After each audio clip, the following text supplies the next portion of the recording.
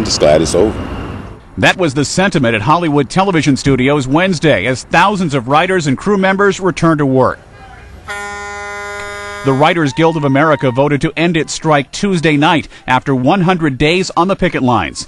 Members are expected to ratify a new 3-year contract later this month, compensating them for shows and movies distributed via the internet. For now, it's back to work. I want to be able to forget all the strike stuff I had to memorize, and what's important about deals, and I just want to make people laugh. People are very upbeat right now because it's been such a long time that this thing's been going on. CBS was the first network to announce return dates for some of its popular shows.